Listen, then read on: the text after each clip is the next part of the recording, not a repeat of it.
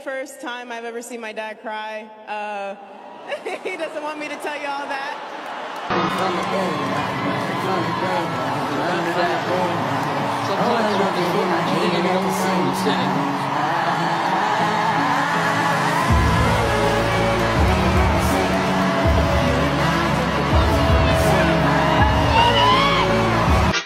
Yeah. Yeah.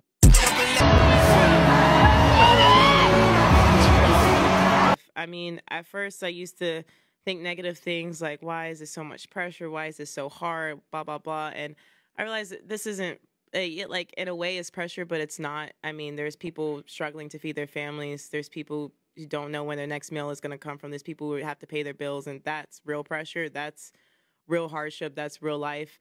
And this, I'm in a very privileged position. I'm getting paid to do what I love and getting support to do what I love, and that's something that I don't take for granted. So really, I just put my life into perspective. Yeah. Yeah.